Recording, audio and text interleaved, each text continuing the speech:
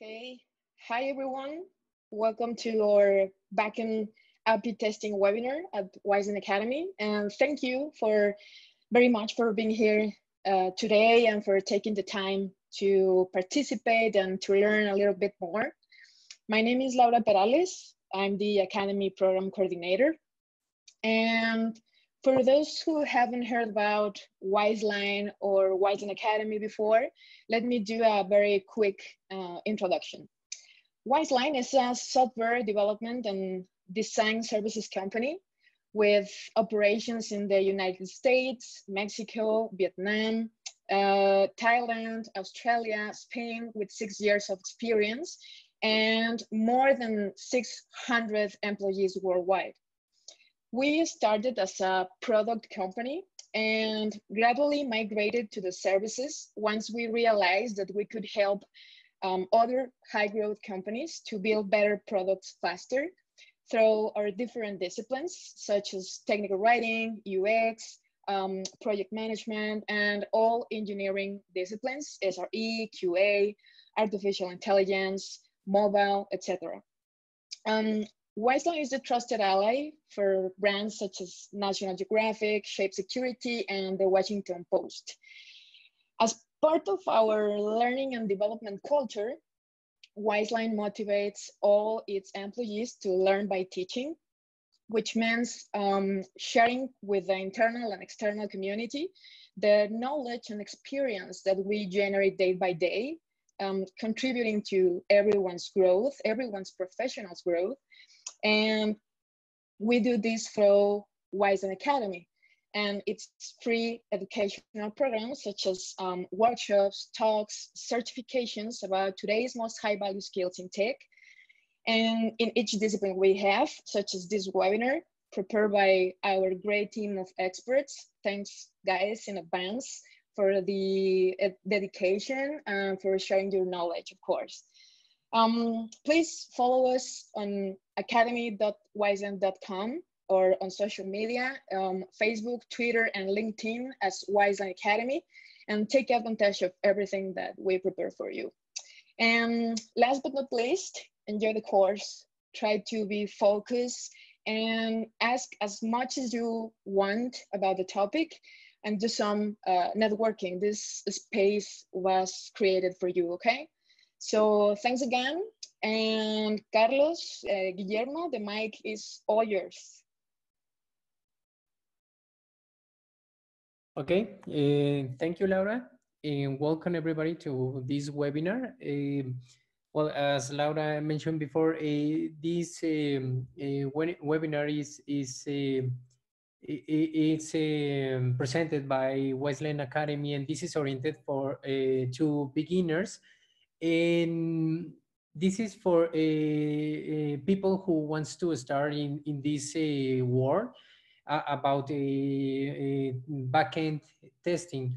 Okay, so I think that most of us or most of the people are using in daily only front end test cases, and we need to know the big impact that the knowledge that we can implement into our projects related to backend testing can bring into the project. Okay, so we are going to learn some concepts, basic concepts, and we are going to perform a demo to you to understand and practice all that we are going to learn during this webinar.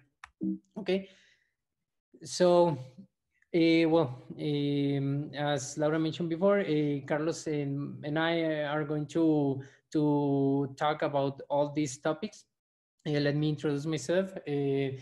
My name is Guillermo Morales, and I before Wizeline, I worked at IBM during 3 years, and I start to work at Wizeline since October the past year. So I have 6 months in the company, but I have experience in too many areas of the talking about the quality assurance area, obviously. For example, I have experience in front end, back end, CI tools, also in creating test strategies, test plan, etc. And also, I am an STQB certified tester, so I think that I have a experience to answer most of your question or doubts that you can have about all these topics. And well, Carlos, do you want to introduce yourself? Yes, absolutely. First of all, thank you everyone for attending, and it's really nice to have you all around here. Having the current limitations. About myself, what can I say? My name is Carlos Veloz. I have overall 6 years of experience in the IT industry. I gotta say that I joined Wiseline over 6 months ago, practically at the same month that Guillermo joined. And also, I was working on IBM at that time. I was working there over 3 years, working as a test automation specialist, focusing on projects related with the backend and front end technologies. And lately, lately started working with API testing. So it's really nice to have this conversation with all of you and to share a little about our experience and moving to the interesting world of API testing.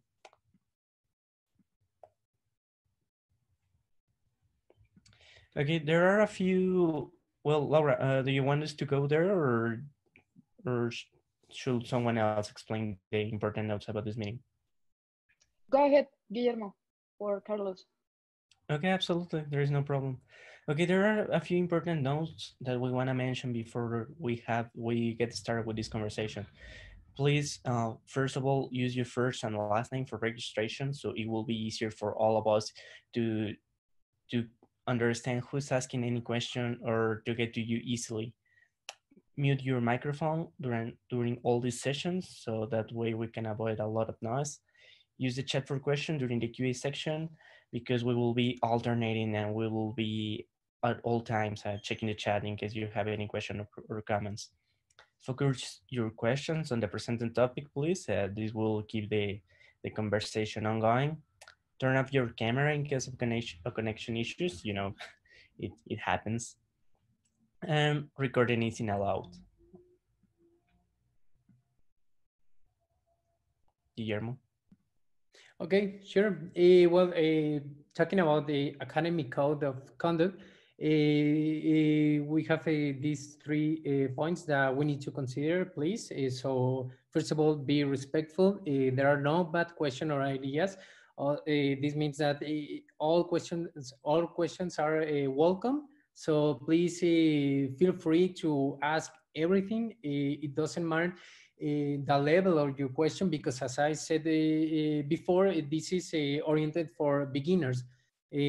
Also, be welcoming and patient. We need to remember that we have a lot of people in the call, and all of us has the same goal. Okay, so learn a new technology, a new tool. So this is for everybody, and we need to be careful about this. And the last one, be careful in the words that you choose. So it's part of the first point.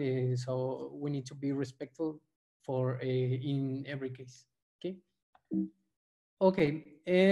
Well, our goal, as I mentioned, what we expect you learn about after this webinar. Okay, well, students will understand how to execute API tests, and also all of you will learn about tools specialized for backend testing, like Postman. We're going to talk a little bit about too many tools that you can use, but this webinar is focused on this tool, Postman. Okay. This is the agenda that we are going to cover during this webinar. So as you can see, we divide this we split this in four sections. First of all, a little bit about theory, backend test introduction, because as I mentioned, most of the people are comfortable only using a test over the UI, and we never care about the backend side. Okay, so first of all, we need to learn some concepts in the basics to start with the next section, which is a tool specialized to execute this kind of test. And, and after that, we are going to talk about Newman. Newman, it's going to be covered by Carlos Veloz, but a little spoiler is that we are going to see in theory how to implement it, but we're going to be focused on Postman. Newman is going to be like a bonus. Okay, in the last one, we are going to perform a demo for you. Okay, so first of all, the first section, backend test introduction. So Carlos, you want to start? Yes, absolutely. Thank you so much, Guillermo. Okay, backend testing and web services. As you already know, there are different web services that most of the time we have to deal with. We have the SOAP services and the REST services. So we have to be very careful about what tools we use for API testing. And give me just one second.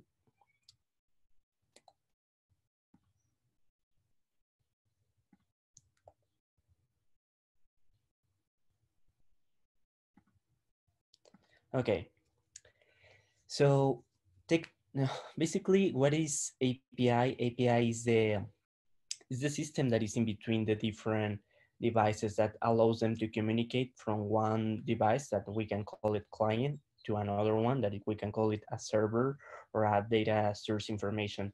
So for these purposes, the only method that we have for these two different systems to communicate is through APIs. Most of the times, what we have here is a client makes a request to that external entity, and that entity responds with the information that we're gonna that we are consulting for that topic. Just give me just one second to put on the slide because I'm not sure what it's moving to this one.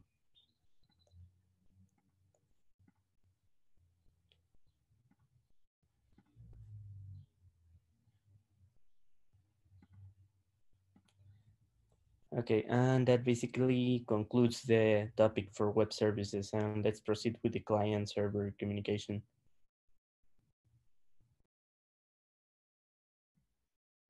Okay.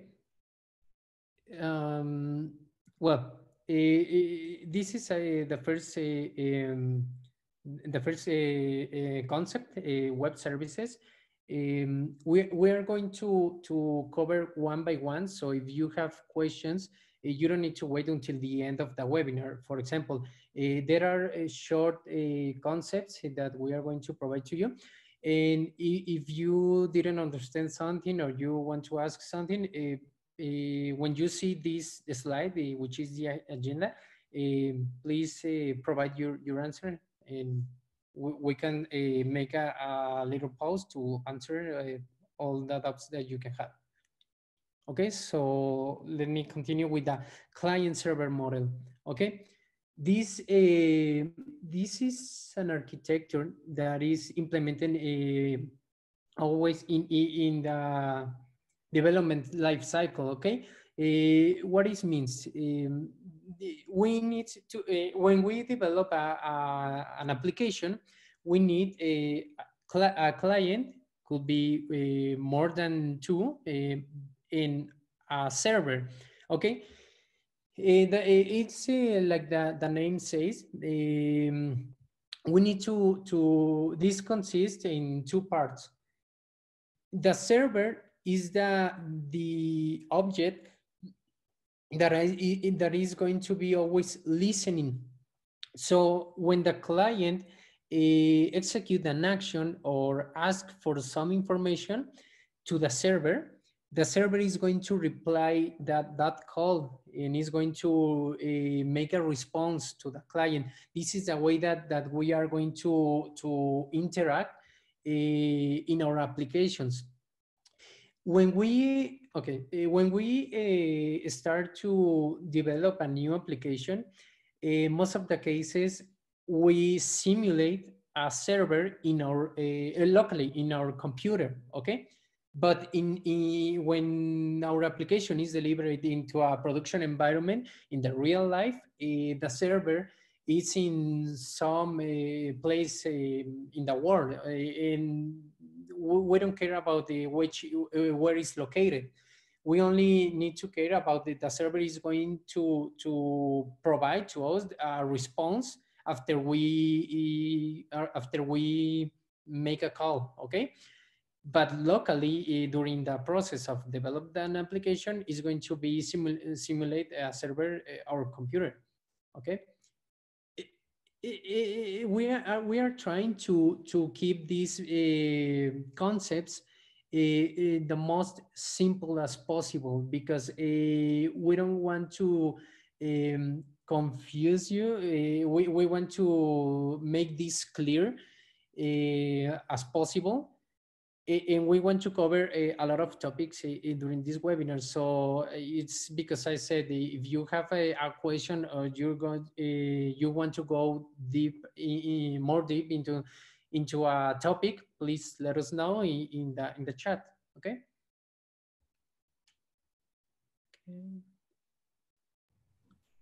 Okay, absolutely. Let's continue with the next topic, which is HTTP.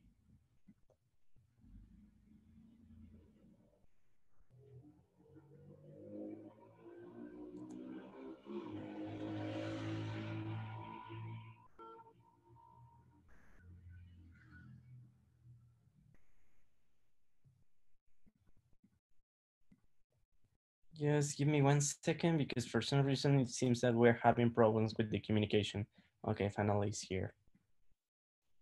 For HTTP, what we have here is, as you already know, when we are trying to consult a resource from the internet, we need to make sure that this connection is secure. So we have this interaction between the client and server, and before they can get to know each other, they had a set a handshake, a way to communicate, to frequently do the requests and do the responses. And for HTTP, as many of you already know, we are migrating to the HTTPS, which is basically implementing a secure server layer. Just give me 1 second. Okay, finally it's here. Yep. So HTTP stands for Hypertext Transfer Protocol. Is mostly the protocol that we use when we want to check a website. Is the only way we have to interact and get all the information that we need, basically going through hypertext links. And for HTTPS is practically the same. We are only adding this secure socket layer to the HTTP protocol, so we can ensure that the connection is not only secure, but it's also encrypted. So it's better for us that no one is going to steal easily our information, because we are protected for this extra layer. It's commonly used for the banking industry, shopping industry. You can see it in many of your banks, or when you are opening a new website, you can check there is a small logo just like this one, the one in green. And also something that I want to add, you can see this concept about the protocols like a kind of agreement between both sides. Okay, so as I mentioned, this protocol is used to establish a communication between both parts, a client and a server. So it's you can see the protocol as an agreement between both parts. For example, if in this moment I tell you that when I raise my hand, all the people here in the call is going to start talking, and when I put down my hand, all the people is going to quiet. That's an agreement between both sides. Okay, so that's in simple words a protocol. That definition of protocol. Okay, so now requests and responses. This is similar. about the architecture that I mentioned before between, well, about the server client model.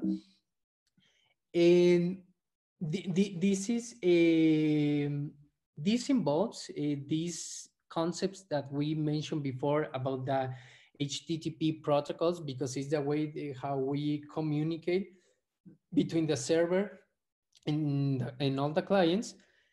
And basically, as I mentioned, the client make a request, and the server is going to provide a response. This is the way that this is going to work, okay?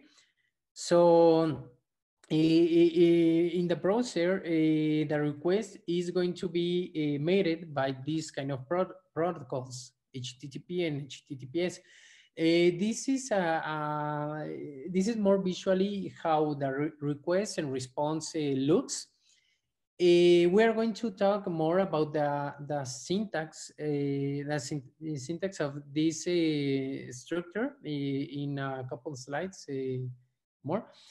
But basically, as you can see in my left side, the request is going to use a method. This method, in this example, is post. The post method is that we are going to use to make the request. And well, we're going to talk more about the different kind of methods on this later. But in this example, the first word post is the method that we are going to use. The next part is the endpoint. Okay, so when I hit this endpoint, with the next parameters, which are the header and also the message body, we're going to receive a response, okay?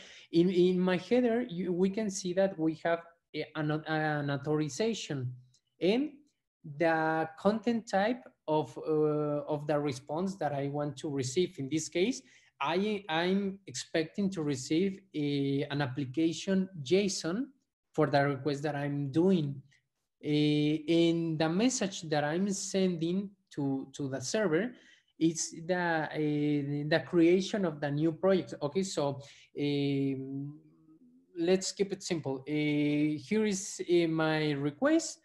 I want to hit this endpoint, and this is my message, create a new project. Okay, so the server is going to provide the response in this point of the process. We are going to receive a status code. In this case is the 200 status code, which means that the request was executed successfully. There are different kind of status code that is important that you can that you know to work on this.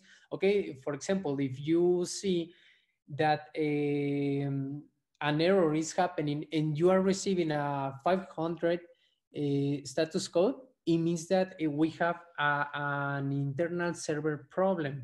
Okay, so, or for example, the most common case, the 404, which means that the element is not found, for example, or I don't know, the 401 also, okay, which is forbidden, that is a kind of unauthorized error.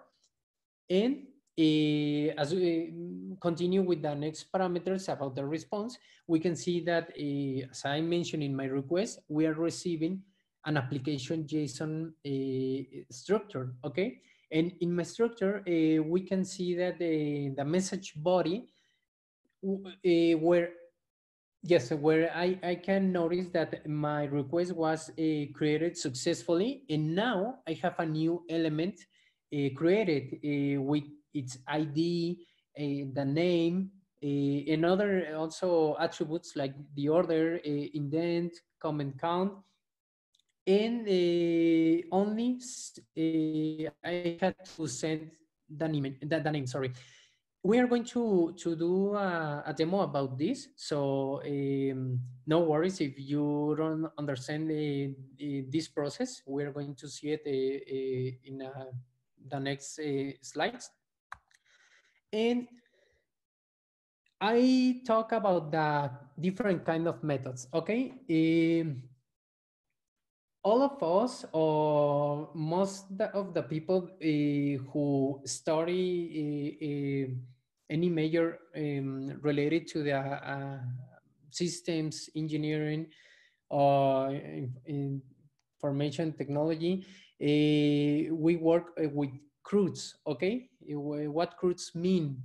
Well, it's the acronym of create, read, update, and delete, okay?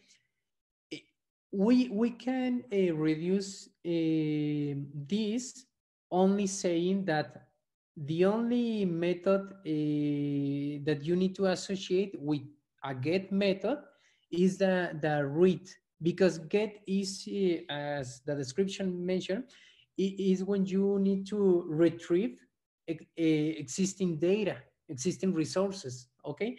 It's like when you work with SQL or MySQL, any kind of a database language, okay?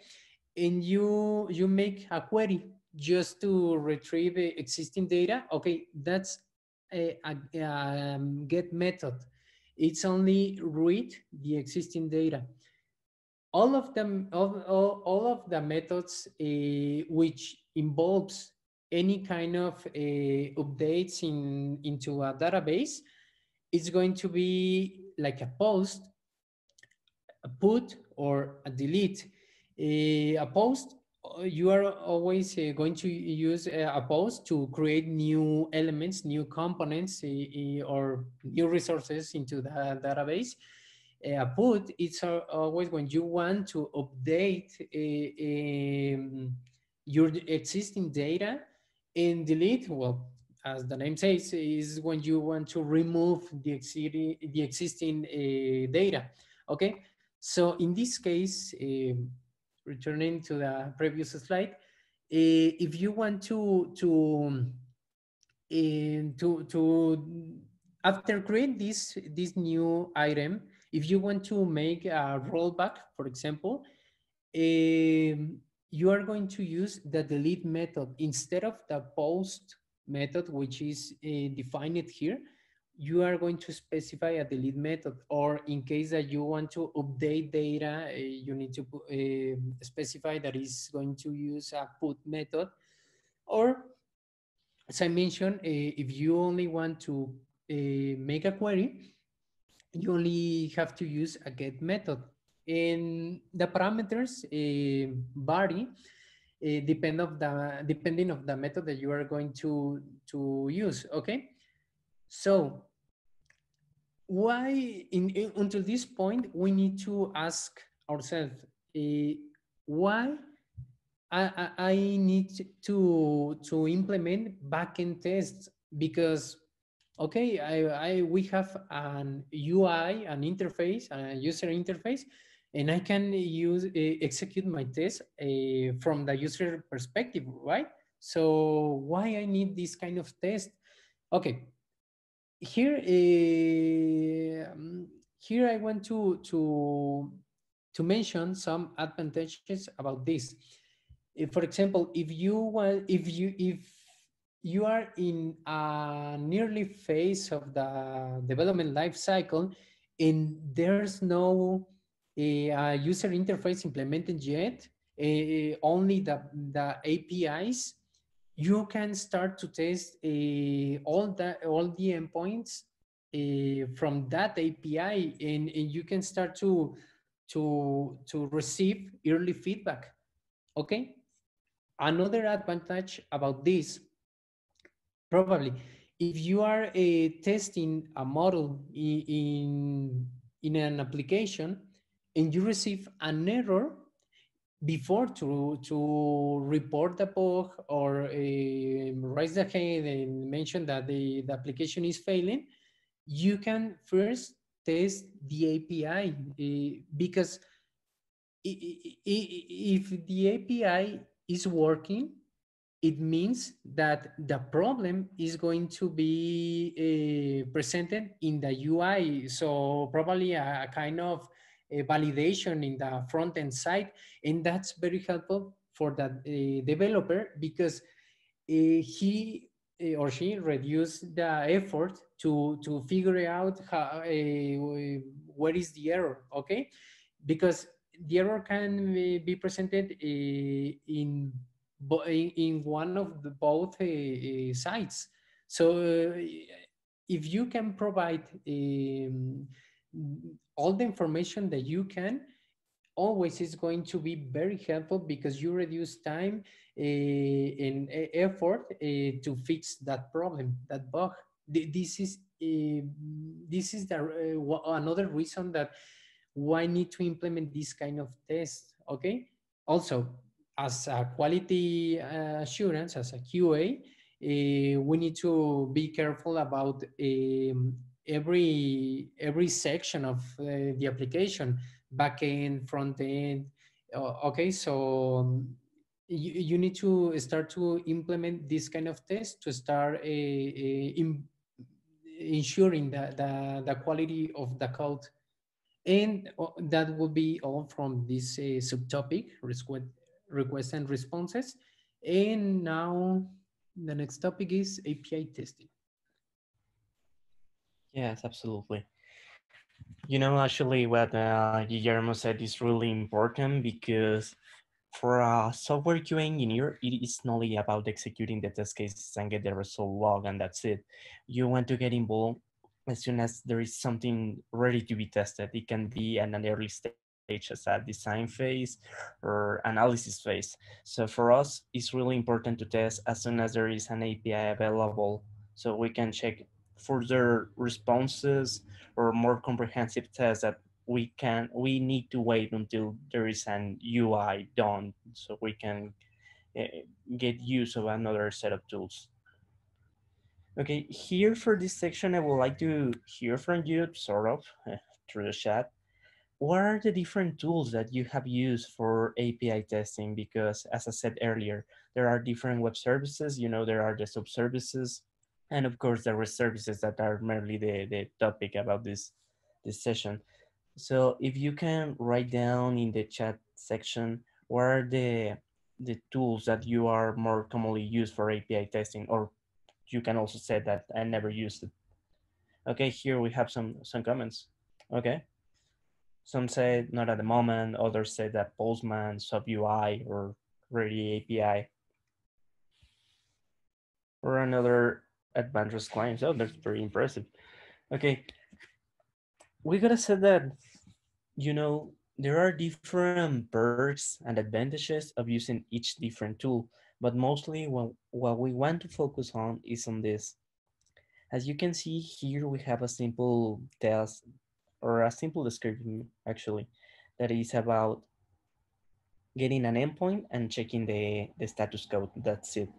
But there are two different ways to do it according to the tool that we are using. For instance, we have super test and frisbee. But as both of us are JavaScript solution, as you can see, the code is practically the same. The only adjustments that you have to do are based on the code guidelines for each specific tool. And moving to the next one that I'm seeing some of you, what would be the major difference? Okay, for this specific question, Heather, I will add you to be more specific. What would be the major difference for each tool, or what exactly are you referring to? But let's proceed while Guillermo is taking care of that. Here we have another example using rest assure. With for me, it's kind of more readable for both of us, for the developers and the QA engineers, because we have again checking a resource, consulting for a specific ID, and evaluating just that the status code is actually the one that we are aiming. Moving to Postman, because that's the tool that we are gonna discuss and we are gonna do a demo later on. It's also a JavaScript solution. It comes with its own code, but as you can see, there is no real big difference about adapting from one tool to another. And I would say that there is no overall ultimate super tool that you can use for API testing, and that's it. As always, you have to consider the infrastructure, the technologies, and the mindset that you have in your team. So probably you can always, as we always said, you can set a minor goals that you want to achieve. You can also learn about a new tool and present about the perks and advantages of using that specific tool versus what there is in your current state. For us, Postman is actually a really user-friendly tool, not only for developers, for QA. If you know about JavaScript, you can create your own scripts, and it's easy to check not only the status codes but also the JSON schema that we will abord in a later slide. And finally, I would say that this is actually the big difference from this tool to another, but not necessarily that's the only perk. Postman can be implemented with Newman to a continuous integration model. So for us, it's really helpful because that can be implemented into a CI/CD environment.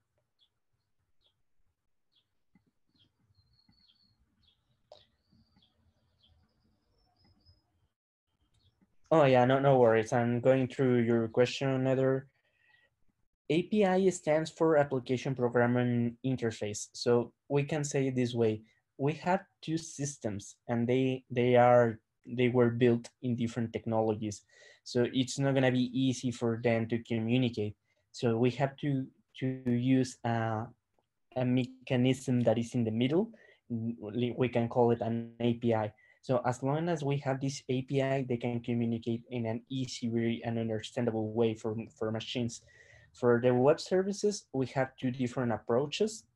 The sub services that are those that use XMLs and are quite more complex because we can call it that it was the first generation. And lately we have the REST services that it's for us more understandable because we are doing a request and expecting a response using a JSON format, as you remember in a few slides ago, as Guillermo said, is basically using a CRUD just to create, retrieve, update, and delete the resources and all the information that you need. What is continuous integration? Okay, quickly going on this, as I said before starting with the API topic, for a software QA engineer, it's not only about executing the test cases and that's it and logging the results.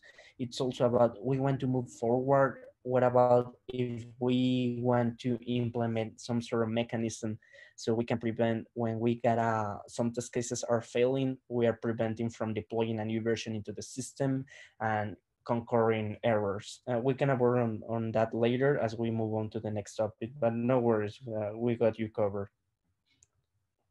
Also, This adding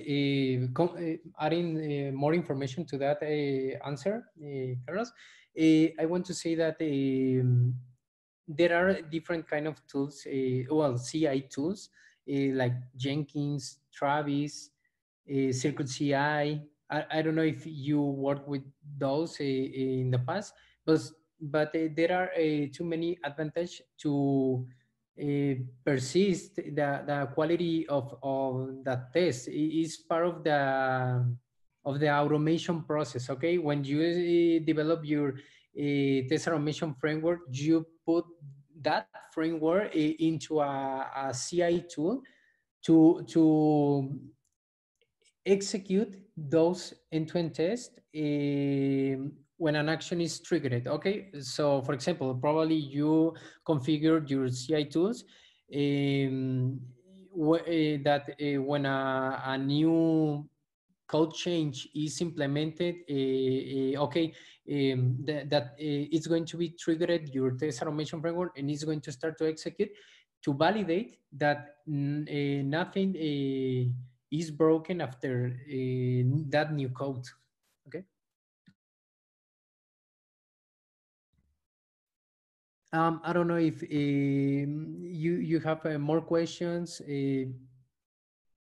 because until this point we conclude the first section which is the theory about what backend test is. Okay, so I don't know if you worked with this in the past, but I'm happy to read your questions if you have, because we want that this webinar be helpful for you to understand these kind of concepts and start to work on this kind of tests.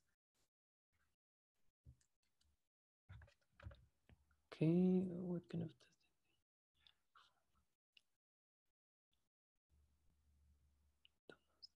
Okay. Well, for everybody that is in the call, I'm going to read the question. Okay. So, what kind of testing do you usually perform when testing APIs? I will understand the most common. Yes, the most common ones would be testing data. Are there other kind of tests that are commonly executed to test APIs, security, stress testing? Okay.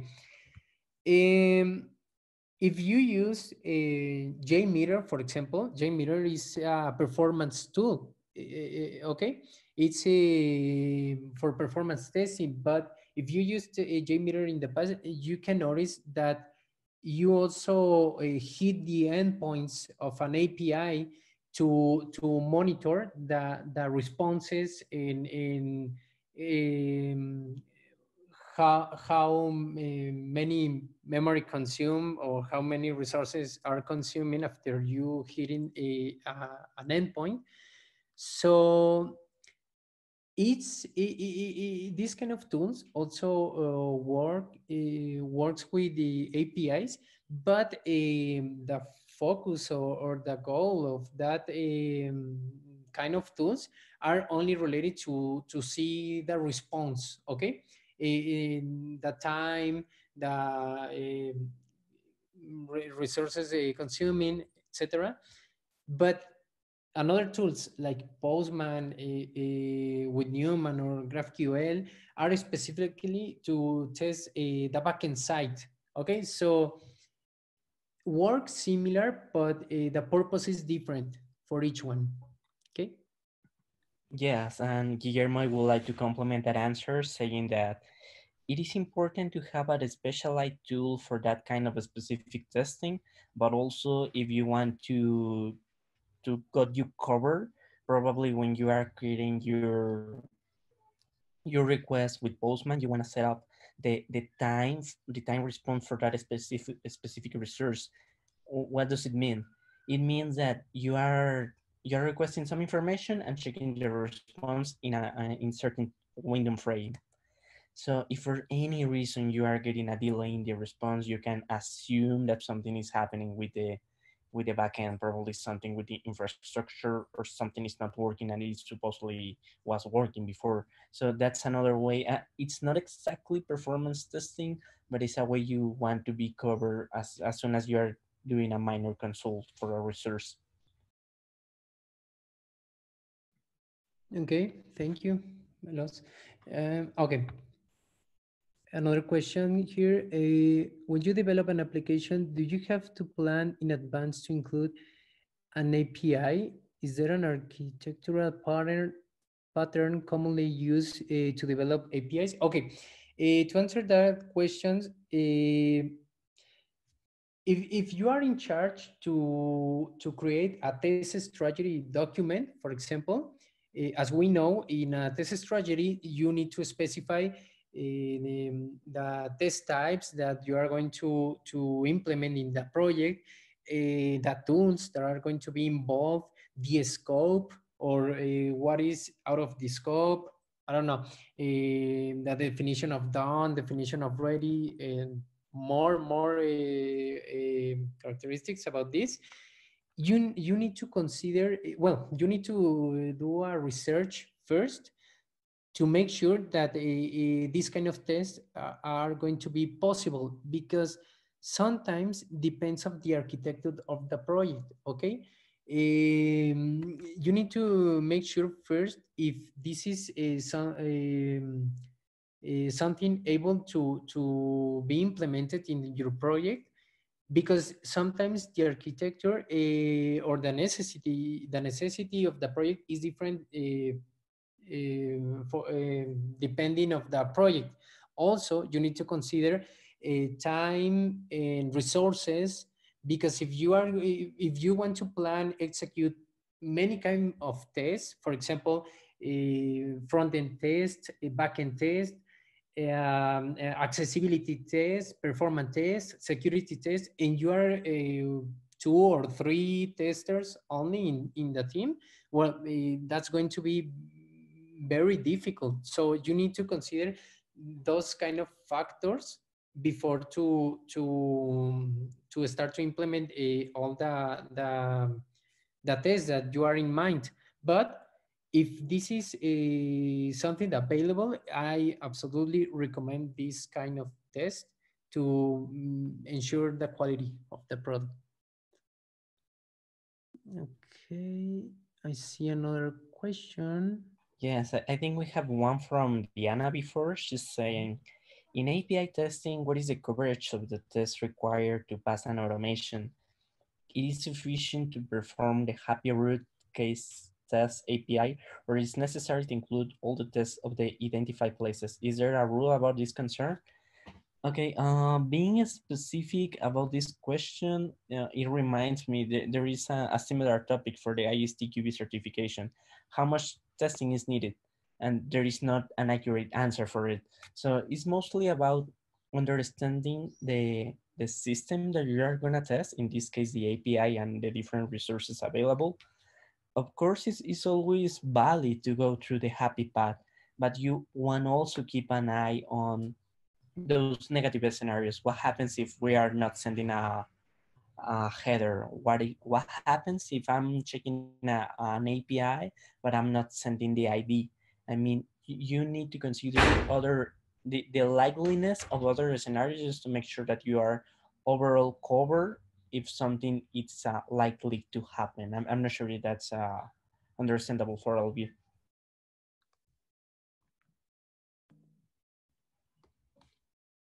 Okay. Thank you, Carlos. Also, I see another question.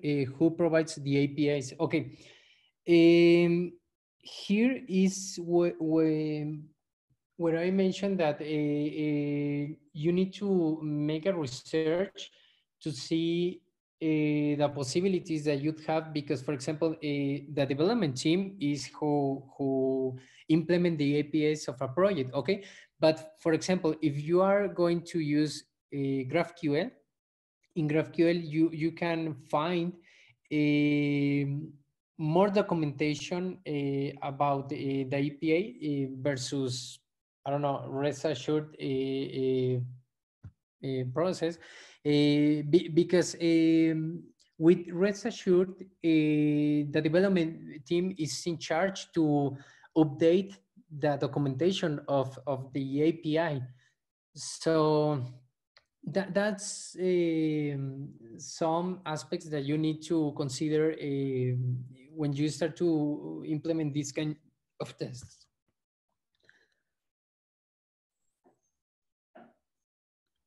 Okay. I see another question. Do you use Postman to do stress testing, or what can be used? Okay.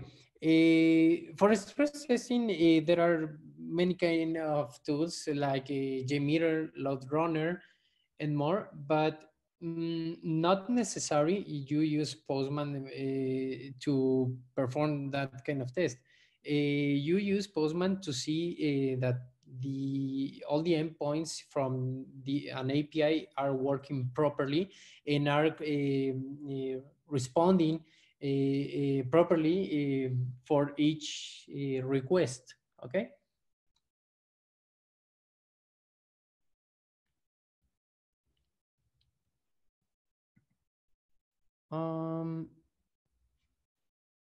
Do we have more questions?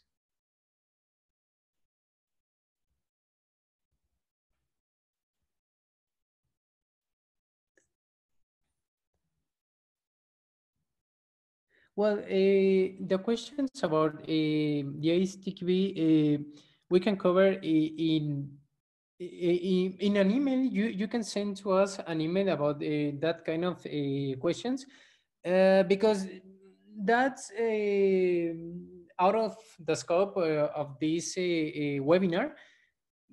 Because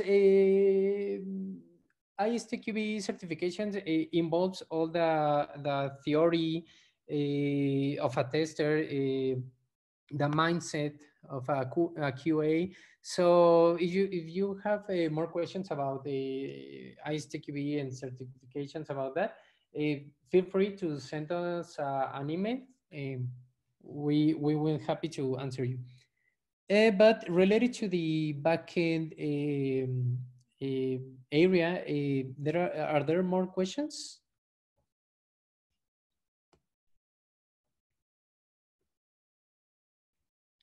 No, if not, we can continue with the next section, which is Postman. Okay, and thank you everyone for participate on this, because I think that that's the value of this webinar.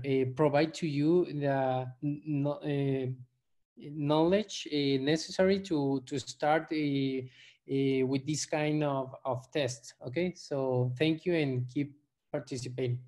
Okay, so the next section is Postman. As I mentioned before, like Postman, there are another kind of tools, another kind of technologies that you can implement to execute this backend test. Postman is an excellent option. I'm not saying that is the best, but this one of the tools that I more like.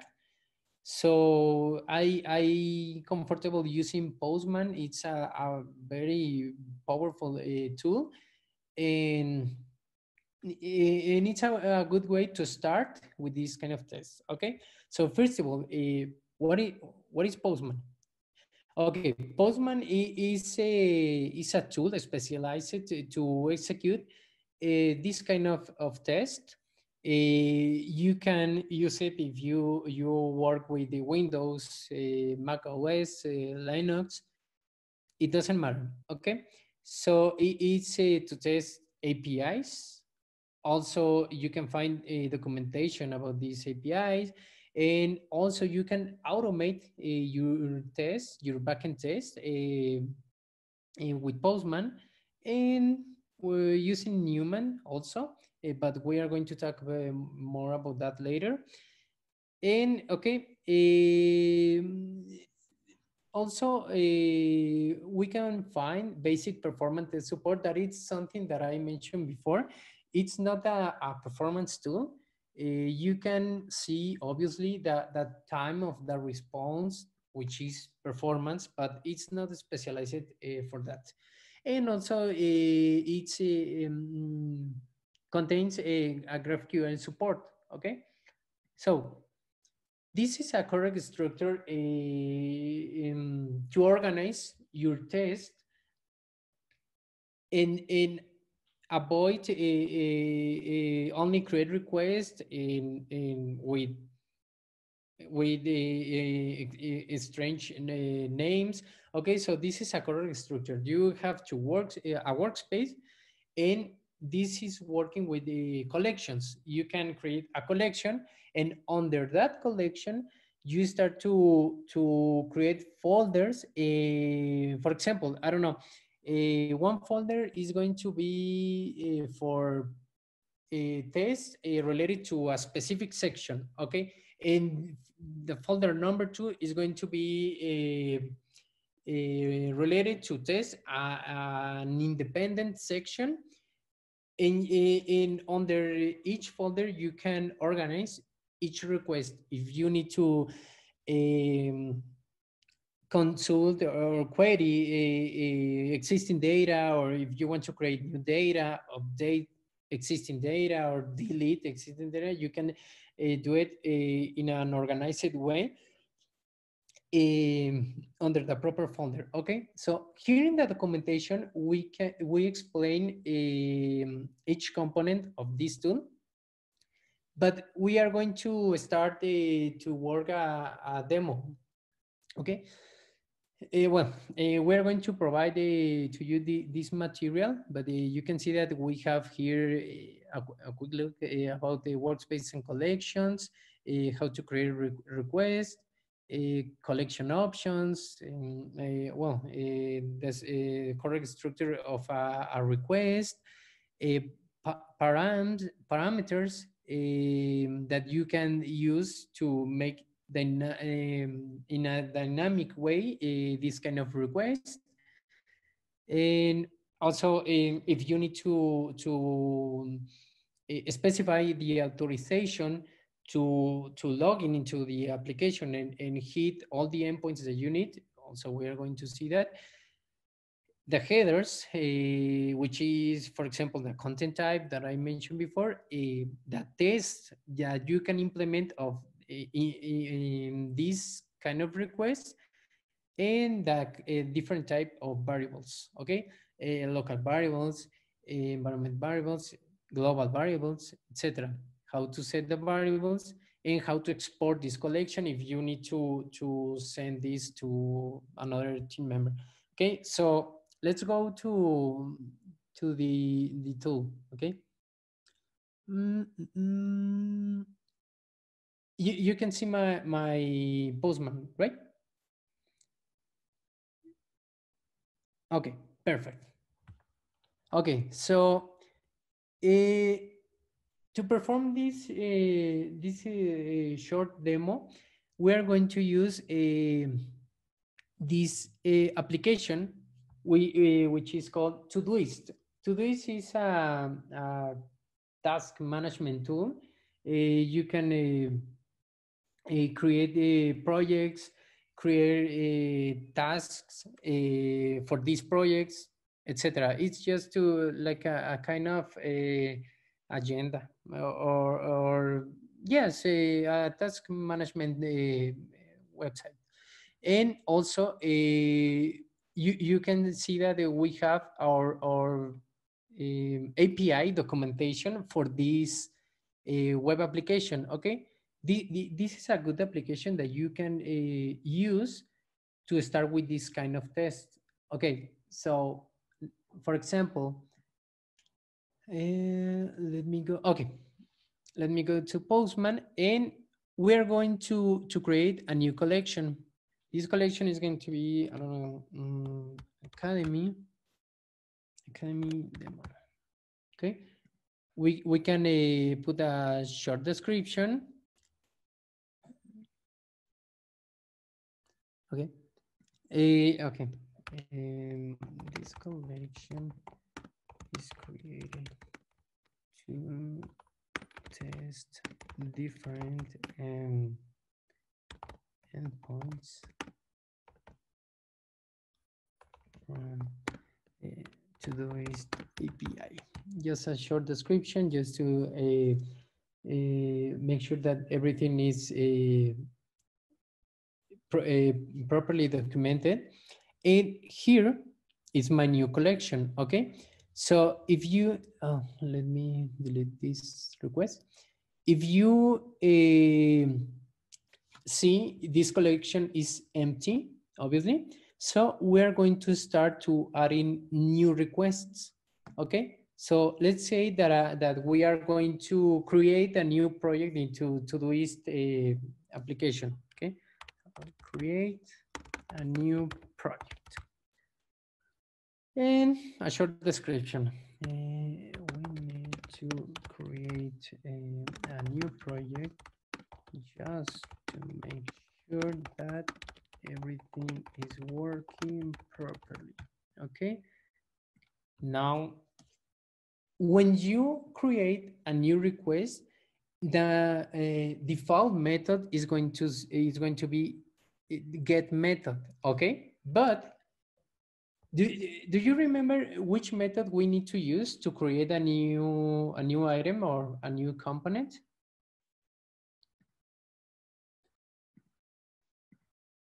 Okay, post, exactly. Put is to update the existing data, okay? So in this case, we are going to use the post method, okay? So we are going to change it. As you can see, we have a lot of different kind of methods here, but the most common and always you are going to use get, post, put, and delete. Put the patch, it could be for the same purpose, which is update the existing data, but we're going to talk about the difference later. Get, post, put, and delete. Okay, so I changed to post method, and first of all, it's a good practice to execute your test manually first. For example, here, okay, here manually, I need to click here and I don't know, probably I want to put a, I don't know, my first project, okay? My first project, okay? In the rest of the options like this, okay? So I click into it, and as you can see, sorry. Okay. Now it was a delay, but as you can see, it was created successfully, my first project, okay? So we are going to replicate this test from in the backend side, okay? So how I can make sure that about the proper endpoint, okay? As I mentioned before, here we have a documentation from this web application. It's important for every application complete a documentation where you can consult all that you need, okay? Excuse me about that. I need to connect my computer because I have a low battery. Just give me a second. Okay, let's continue. Sorry about that. Okay, so here is the API documentation. And as you can see here we have our endpoint to create a new projects. So as you can see, we are using, well, the application is using a protocol which is HTTPS. Okay, this is the protocol or the way to communicate with the server. Okay, so I'm going to copy this endpoint and I'm going to put it here. Okay, now what else? What I need? Okay, obviously I need to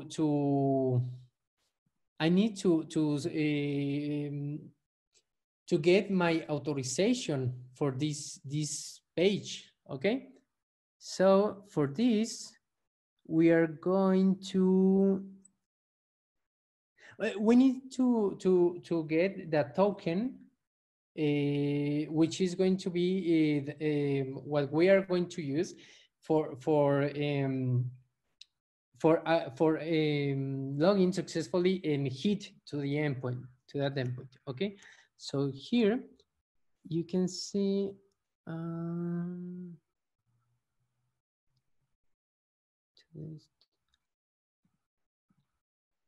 it's easier in Firefox. Let me show you the way to extract the token from the dev tool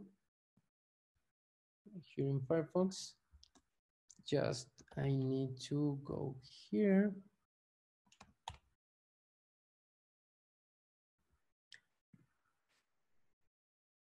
Let me log in.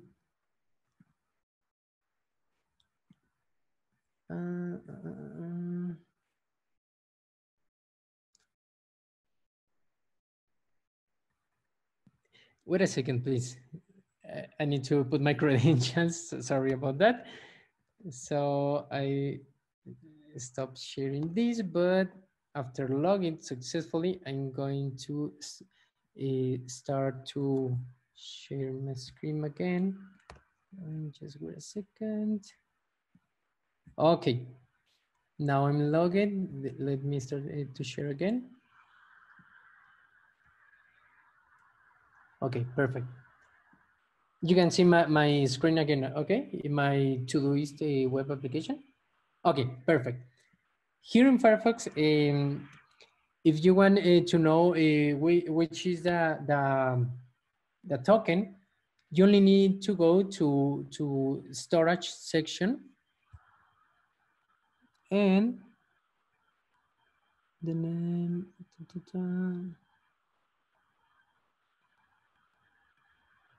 Let me wait a second.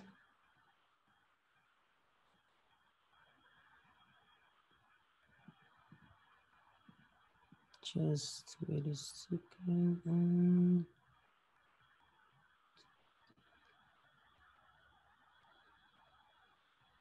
It's taking too much time. Let me go ahead again. Oh, something that you need to be aware about this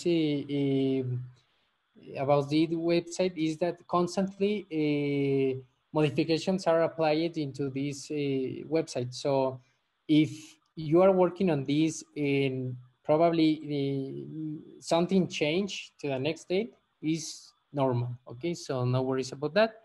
But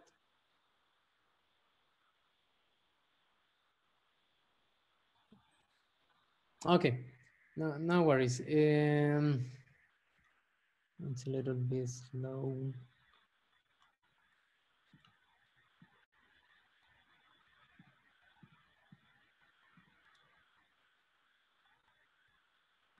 So,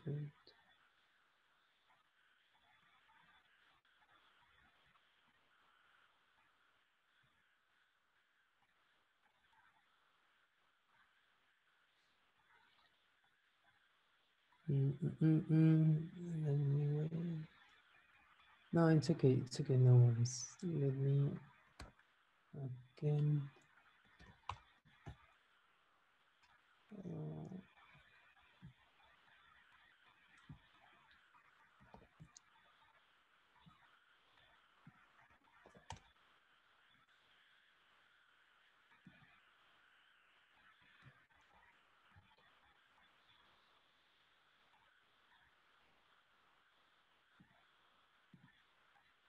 Okay, no worries. So it happens. Okay, so the important thing is that the way to extract the token. So as I mentioned before, obviously I had a performance issue here, but when you extract your token,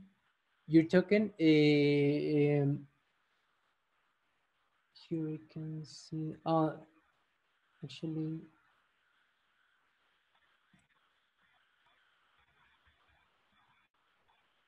Your token. No. Okay. When you can extract when you extract your token, let me show you a quick example.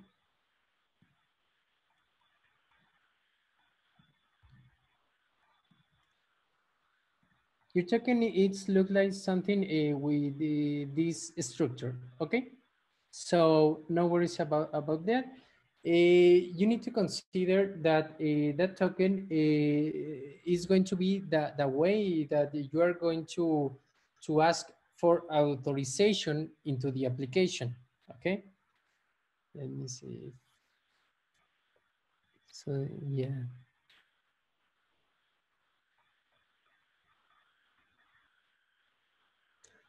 Um,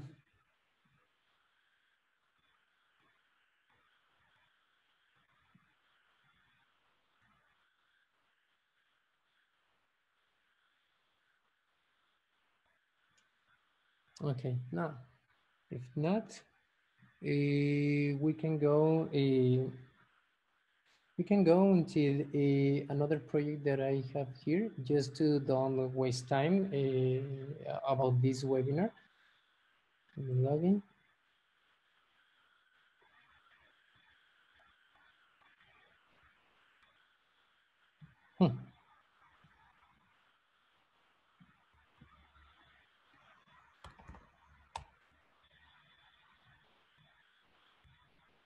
Let me open a new window here. Okay. Sorry about that issues, guys.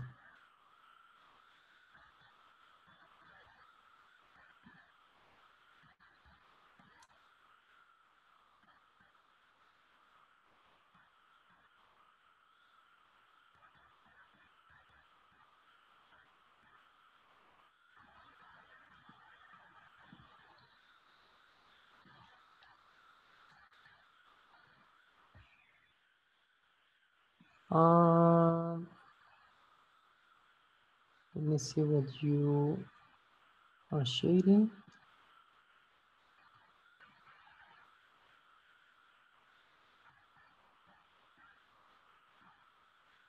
It's different because you need the token. Oh, no, let me check.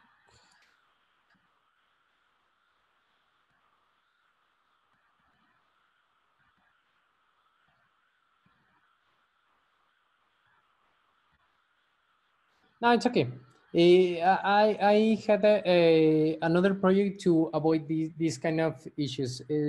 Sorry about that. It happens, but as I mentioned before, the token is similar like this structure. Okay, so after you extract the token, you have different ways to use it. For example, creating a new environment, which is this case. This is my environment. It's one way.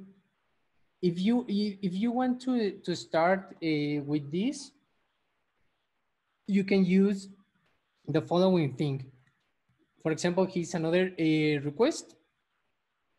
In authorization, you have the option to keep this empty and use an environment, as I mentioned, or here you can you can see different kind of authorization. So you can use mirror token and put the value. Okay, so after put the value, just I want to log in with into that session to show you what happens. Okay,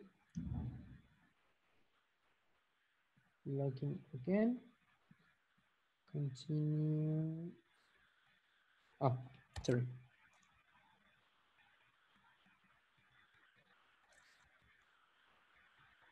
Okay, log out. Let me stop sharing because I'm going to put also another credentials. Okay.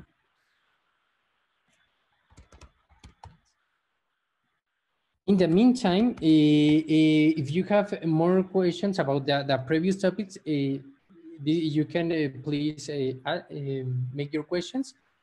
Just I'm going to log in with my old credentials to show you with an example that I already had. Okay. So, do you have questions about the previous or about these kind of topics about Postman, for example? What you heard in the past? Just 1 minute. Yes, absolutely. No worries, Emma. And yes, here we had a question from Yana asking about where do you place the token. And I was explaining to her through the chat that there are two ways that we commonly use for creating this bearer token. One is when we are doing this request, as soon as we are creating it, we go to the authorization tab, and there, as Guillermo showing in his screen, you can select the authorization mechanism, select bearer token, and place there the information. Of course, every single time you log in into the website, you will have to commonly update this information to get the bearer token updated. The other way is to create an environment and place there the bearer token as a variable. So that way you can only call, you are actually encrypting the data, calling to the environment, and the environment is taking care of getting the latest bearer token. Okay, thank you, Carlos. Well, if you have more questions, we can continue. But if not, now you can see this project, and we keep continue with this. Okay. Okay. And also thank you to the people who helped me with this issue. Okay, so as I mentioned before, this is another session. Okay, so I'm going to recreate the same test. This is a new project. Okay, manually, as you see, as you saw in the past. Okay, now the project is created successfully. Okay, now in Postman, you see that way. Okay, so my bidder token is specified here in the authorization tab. Which headers I need to use? In this case, I can uncheck this. You can imagine that this row doesn't exist because I'm using this token here. In headers, I only need to specify the content type, which is the application JSON. As I mentioned in the previous slides, I'm waiting for an application JSON. Okay, so as I'm creating a new project, I need to specify at least the name of this new project. In this kind, for example, this is going to be Academy Demo. And I can specify different kind of tests. It's simple as if you Google about this kind of test, and you can see different kind of tests that you can implement in the response. For example, you can test for the response time, which is a kind of performance testing. You can test for the status code.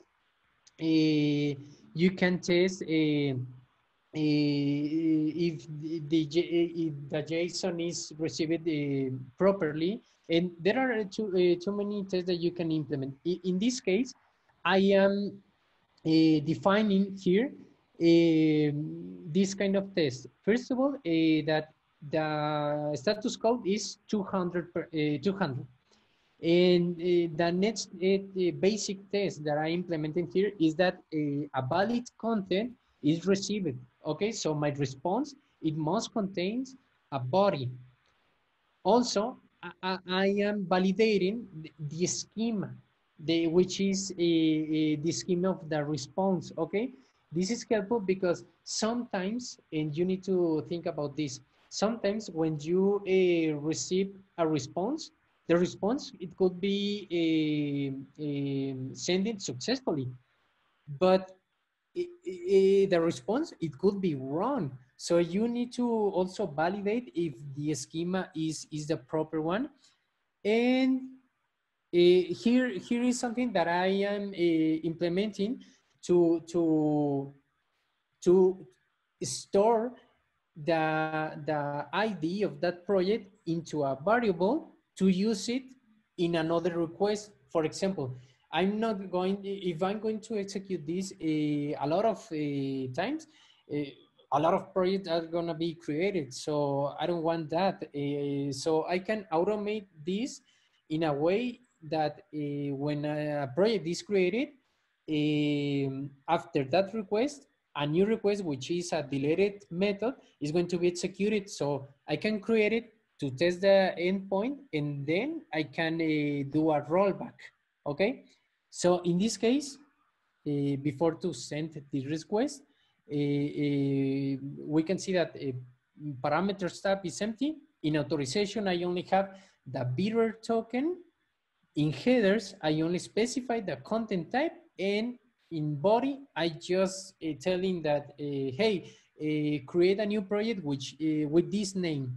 And I don't have anything in the other tabs, only here in tests that I mentioned before are my tests, okay? So if I send this, we can see here that below the request was created successfully. Check this. Why in test results I have one test failed? Okay, because my response my response time, it was of 546 milliseconds, and in my test I'm telling that I'm expected that the time response be less than 500 milliseconds. Okay, so for example, if I click on send again, now, as you can see, the time response was consumed less time, okay? So now all my tests passed, and if we go into the application,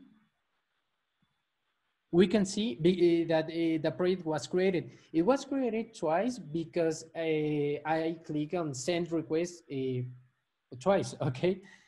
So that's the first request. And to start to play with parameters, we can remove this. Okay, let's say that I don't have the token be stored here, and it's going to be here in my environment. Okay, is defined here. So remember that in headers, we need to check this key, which is the authorization key, and it's going to specify here in value bidder token, okay? It's specified here, and this is the way that you specify variables. So token is the name that I decide to name this variable. Okay, so if, for example, if I want token academy and I click on update, obviously here I need to change it with the same name. Okay, so I'm now I'm going to send this request again, new project, for example. I'm going to send the request, and it's sent it successfully. And as you can see here, here is the new project is created. So I'm hitting that endpoint, and I don't need a user interface to test this. Okay, so now I'm sure that the API is working properly, at least to create new projects. Okay, so now let's say that I want to list all the projects. Well, I don't need to ask what method we need to use, because you can see it here in the screen. But as I mentioned before, get is to retrieve all the existing data. Okay, so and this is very easy to implement, because we only need the method, the endpoint, and the authorization. Oh, remember that I changed it. Academy. And I don't need body, because I'm not sending any new data. I'm retrieving data, and that's it. In test, I can use the same test, because I'm validating the response. So if I send that request, we can see that here are listed all the projects that I have created. Inbox, it was a default project that is that is in the tool, but this is a new project, academy demo, and new project are projects that exist in here. Okay, so you are listing all the projects that you need. Also, the other, let's say that you only want to get only one project, okay? So in this case, I'm using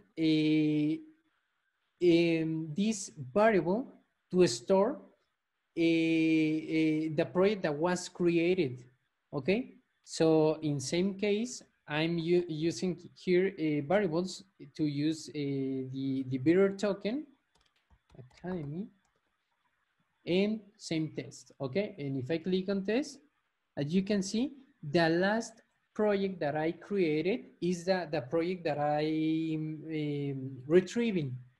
Because here in create new project a request, I'm defining here that when you execute this request, store the ID into this variable project ID. So now in get a project, I'm telling here in the endpoint, after the endpoint, retrieve the ID with this value, okay? So now this is other way to get only one project. Okay, so now, for example, in the lead project is something similar, because as I mentioned before, what happens if I want to create a new project and then I need to do a rollback because I don't want to store a lot of projects or a lot of spam there in my code, okay, in my application, okay? So it's the same case. I'm using the last ID about the create project post method, and I'm telling here, use a delete method with, to this endpoint with this variable and delete it, okay? So in headers, I only have my authorization, academy. In my body, I need to specify the name of the project that I want to delete. In this case, let's say that I want to delete new project, okay? So if I specify here, new project, yes, new project, and I click on send, as you can see, I'm not receiving any body because I'm just deleting the project. I'm not creating anything. So if we go here, we are in, we can notice that that project is not here anymore, okay? So that was a successful, executed successful.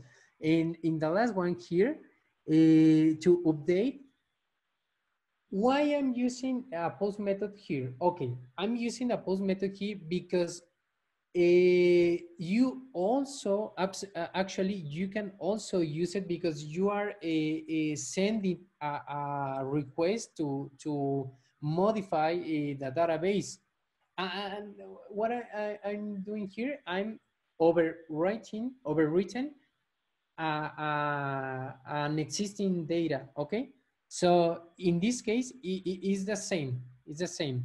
For example, if I create a new one, let's say just I don't know, a P, yes, only P, and I click on send, it was created successfully here. Okay, P.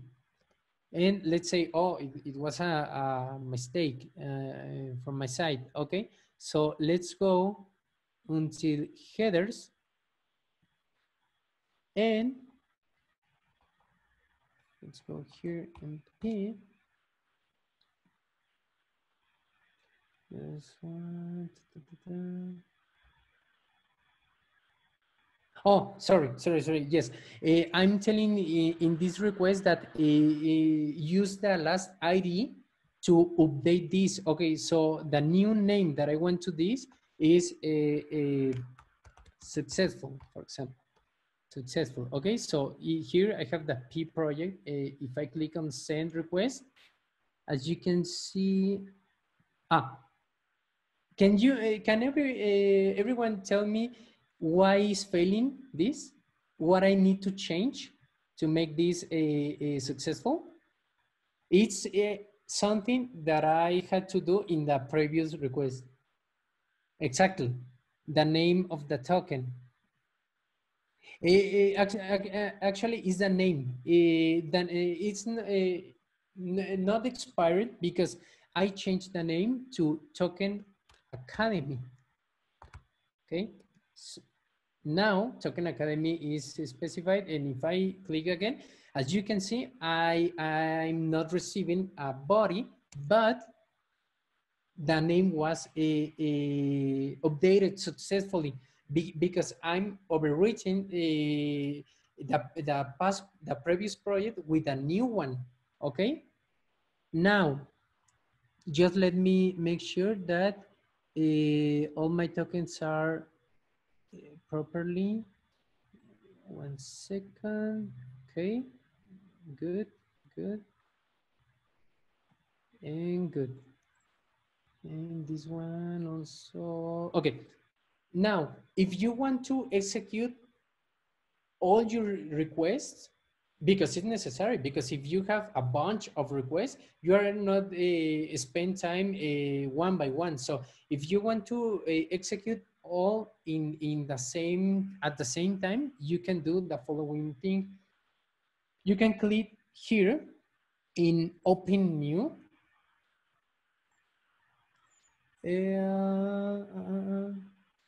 Sorry, in runner. You can click here in runner, and you have a list of the collections that you have in your workspace here. In this case, I'm going to use Todoist, and we are seeing this folder related to the project request. Okay, so after click on run Todoist, I mean run this collection, there is something else that I need to change. Do you know what is?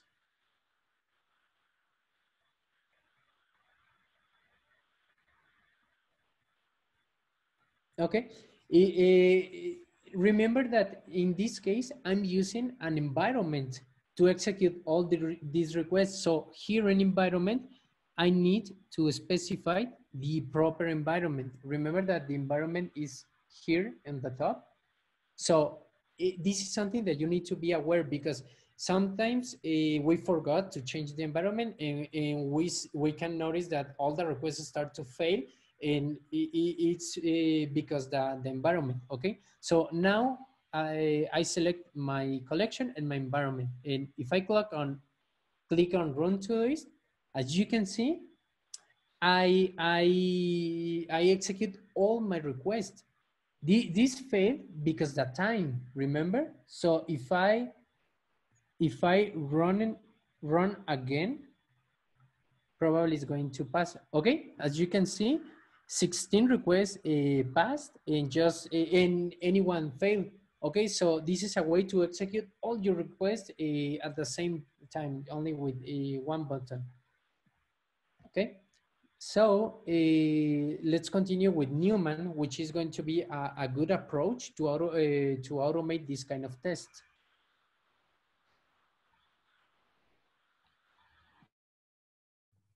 Yes, absolutely. Thank you so much, Guillermo. And if you don't mind, I would like to share my screen, since that will be better for them to see how the application is actually running.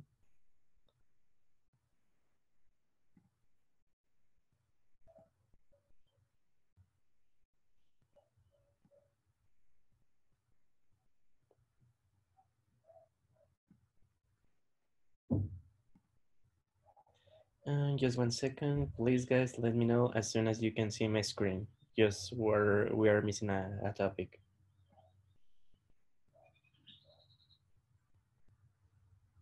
Okay, we can continue. So before moving to what is Newman, we actually want to discuss what is a JSON schema. As you can read here, it says JSON schema is a specification for JSON-based format for defining the structure of JSON data. So what it means really, in other words, for me is one way to represent JSON data based on JSON format. And I'm going through an example. Let me present. In this example, I hope you really can see my screen here at this point. The image is not exactly as the quality we needed, but as you can see here, we have all the different information about the JSON data that we are sending in the body.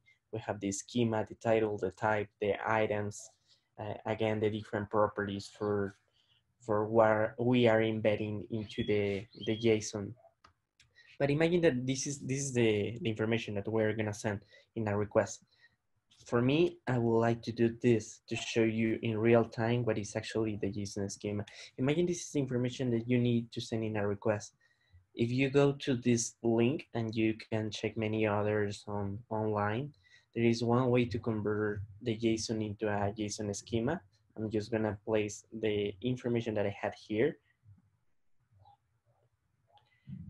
And as you can see, it provided me with the infer JSON schema. Here, what we are doing is basically validating not only the information that we send, but also the information that we receive, that it comes in the structure that we needed, just to make sure that all the information is integer. And keep an eye on the email, for example. Here, as you can see, we are creating a user and asking for 3 different fields: the ID, the email, and name.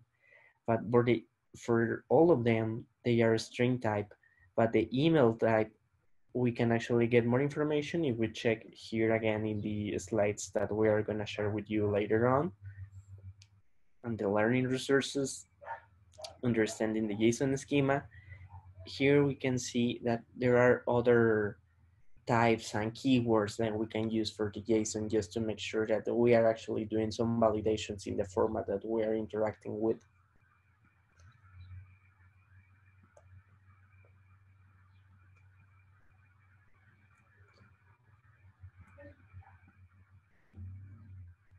Okay, perfect. And finally, going with Newman. Newman, once that you have created your collection, that you have all of your requests into a collection and they are ready on Postman, probably you are wondering, I would like to move forward and I would like to implement this collection to be run into a continuous integration, continuous deployment tool. So how can I do it? How can I run what I just saw in the graphic user interface of Postman to be run into a command line? For that, we can use Newman. Newman, as you can see, Newman is an open source tool, and we can just get it installed just by running this simple command, npm install -g Newman. Let me show you here in my local. Well, first of all, like I said, I already got it installed, but one way to run my collection, and I'm gonna show you a few simple examples here. I'm gonna run my collection, and it's gonna show me how many of these requests fail, how many of these requests were successful. And everything goes from the command line. Again, let me try again, but this time adding this parameter, the -e login Postman environment JSON, which as Guillermo was explaining, here we have the collection, and that's something that we are exporting as a JSON file, but also by adding the authorization bearer token into a environment, we can also export that. And coming here again, is running not only my collection, but also running the collection into the environment that I specify. And here, for example, we can see there is only one assertion that failed. And that assertion, yes, is because the response time is less than 500 milliseconds, but this is mostly because of my poor internet connection, guys. And finally, okay, as you can see, this is the report. But what about if you wanna show those results into a more, we can call it beautiful way to present with other stakeholders? What if you want to share this information with your development team? For that, we can use the HTML reports. This actually comes as a new plugin for Newman, and the only thing that you need to do once that you have installed Newman is run this command again, -g Newman slash hyphen reporter hyphen HTML, and run with this parameter at the end. Let me show you. Okay, here I'm specifying again the collection that I want to run and the environment, and I only need to include the hyphen hyphen reporters equals HTML.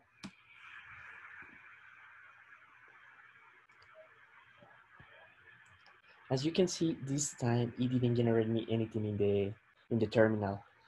So I need to navigate to the folder where I actually have the collection and the environment exported. In this case, it's this folder, and it create a new folder that it's called Newman.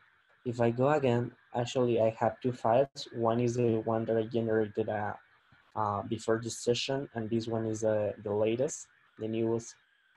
When I double click on it, I can see in a more presentable way all the results that I got, the iteration, the request, the assertion that failed, the assertion that succeeded, and all the and this information is more meaningful for stakeholders to share with.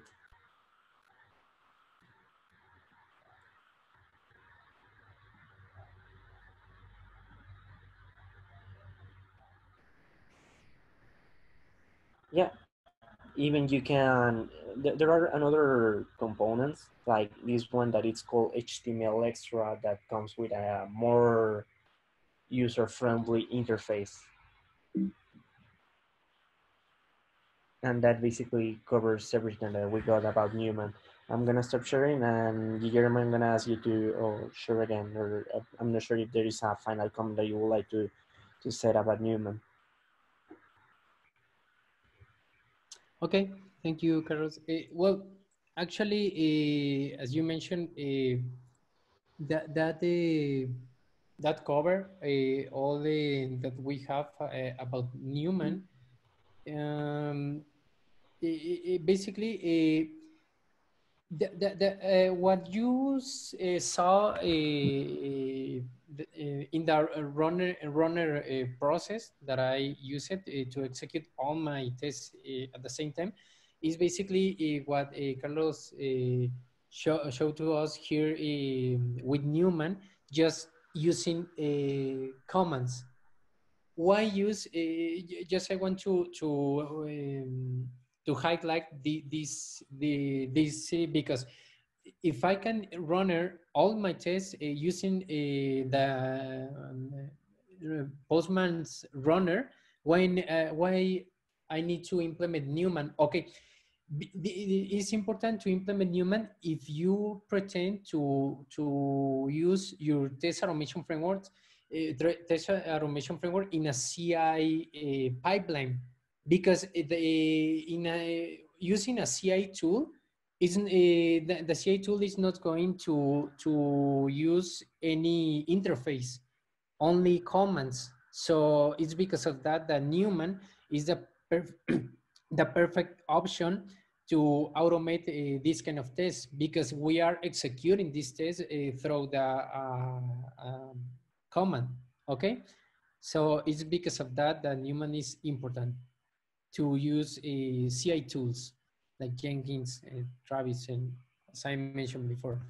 Okay, uh, well, actually, that's everything that we have. At least that I'm forgetting something, but if not, maybe we can use these 14 minutes that we still have to answer questions that probably you have.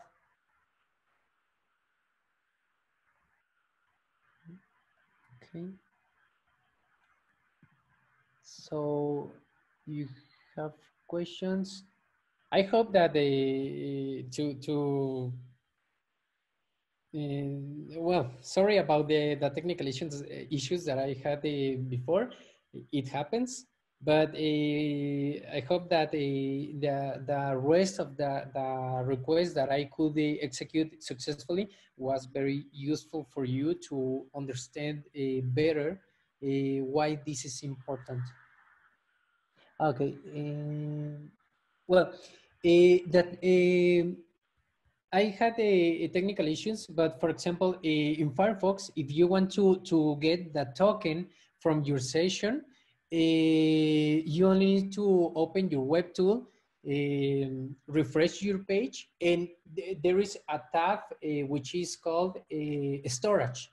In storage, you can see a cookies section, and in that section you can get the token that you are using. It's because of that I couldn't use another one, because the token is unique. The token is like your credentials in a piece of code that tell the application that you are going to access into the code to hit the endpoint that you need.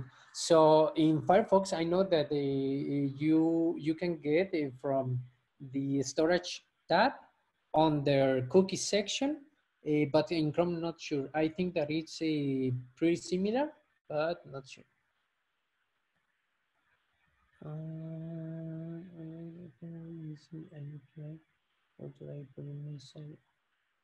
Okay, for example, if you are developing, creating an application, I understand that depends of the technology that you are going to use, because if you are implementing Express.js, when you develop the API, in that piece of code, you define the error message or the success message that you want to show into the console.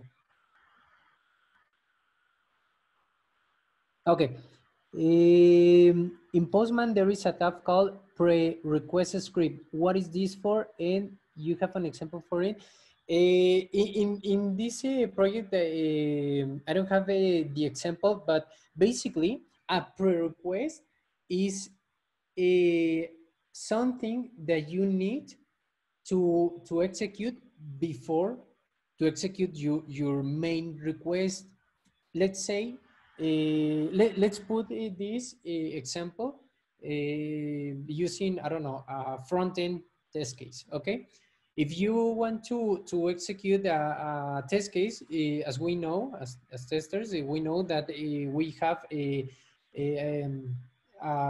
before class and an after class. So in the before class or before each class, depending how you are implementing that, you are executing some code lines before your test.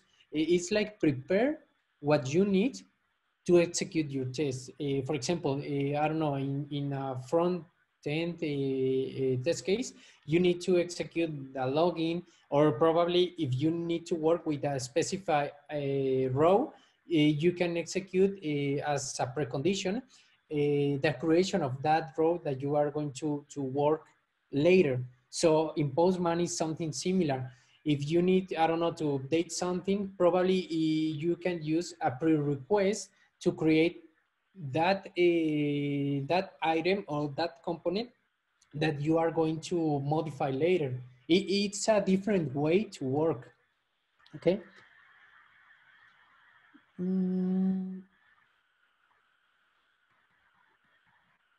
Okay, I remember using Postman once, and there was a Chrome extension that would get all the cookies, all session information. I'm not sure if that would be careful to get the token. No, I had some technical issues,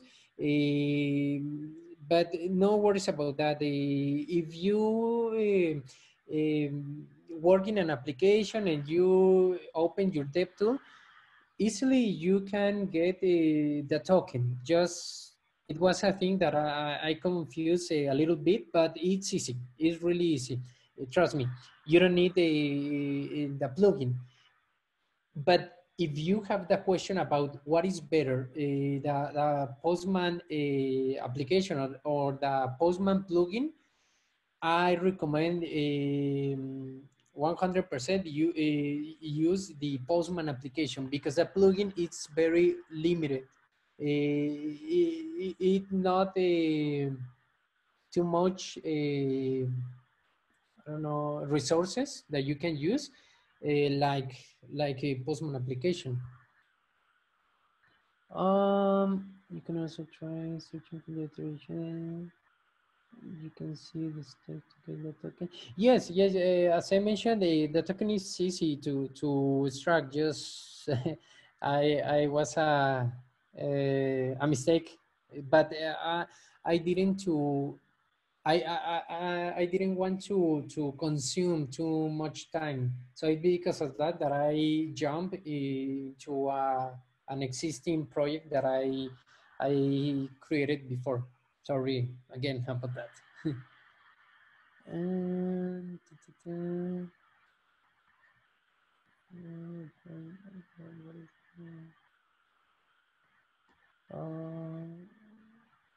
if I skip a question, please let me know. Okay, so it depends on the technology, but it's recommended to put it on the API body specifying the message.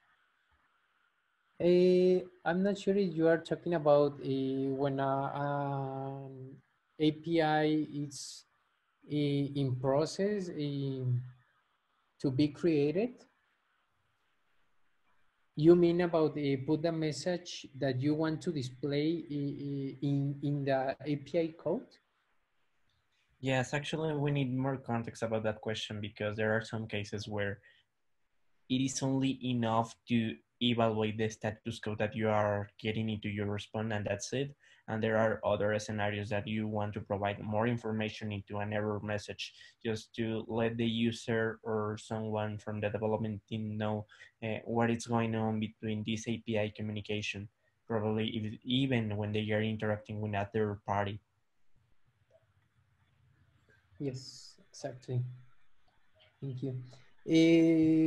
Also, I see this question. Can I start to work, create, read, update, delete with Postman without the developer help? Some time ago, a tester friend told me that I need to ask some data to the developers. Okay, in this case, as I mentioned before, the API's documentation it's updated by the development team. So if you have all the technical skills to analyze the code, I think that okay, you can work without help, but always it's very helpful if you ask for help to the development team because honestly, we know that we are a team. We are working with teams, so it's part of the culture that we need to have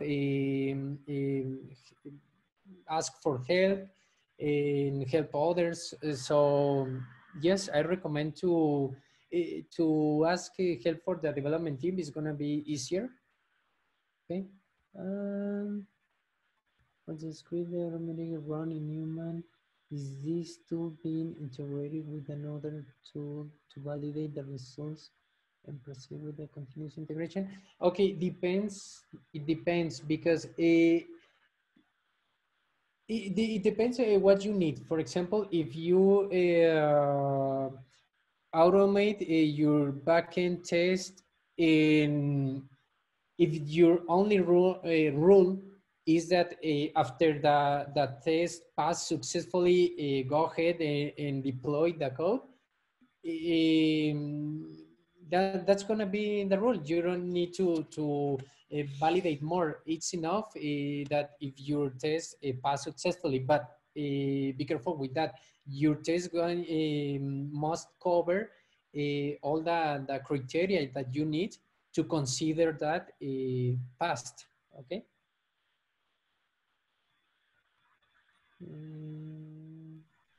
And I see the latest question is, where is it recommended to store or publish your request test results so they are accessible to your team and stakeholders?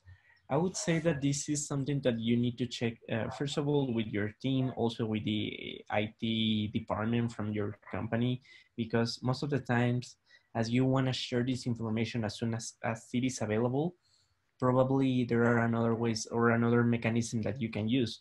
I mean, sending those results by email or publish them through a Slack channel, but only a few people can get access to those mechanisms, so they can go and check quickly what was the result of the latest execution. But again, it's most about check what are the do's and don'ts from your IT company about that specific question, because some of them, they have those limitations. Finally, guys, we would like to ask you the final 5 minutes just to go to this link. You can use your cell phone, scan the QR code, and provide us your feedback about this overall webinar. All the information that we get from you will be meaningful in future iterations that we can go come back with different topics, or even iterate this very specific one about Postman. Yes, please, people. It's going to take just 2 minutes. So if you can go, as Carlos mentioned, through this URL and provide your feedback, it's going to be very helpful for us to improve these webinars and bring more webinars with the best quality possible. And again, sorry about the technical issues that I had, but I hope that the webinar was helpful for you. And if you have questions, please you can send us an email and we can answer you.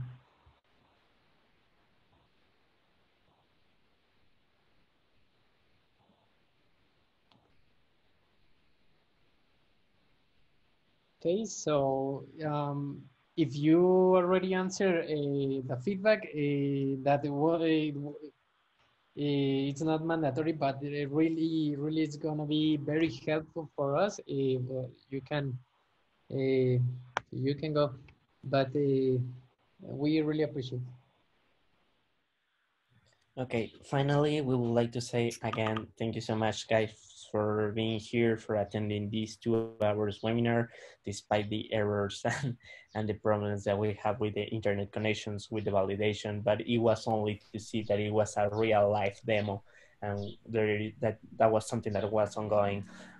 Thank you so much, guys, again for taking these 2 hours from your time for this preparation. We would like to discuss further into further questions, but again, please be in touch. Yes, we really appreciate your time. Thank you, everybody, for your time. And I hope that you can start to implement this kind of test. And we will see you in another webinar. Okay, so thank you again. Thank you. Thank you. Thanks everyone for joining us today. We hope you had a great time and find the content very useful. And as I told you before, stay tuned for more courses, programs, resources in general. We hope to see you again.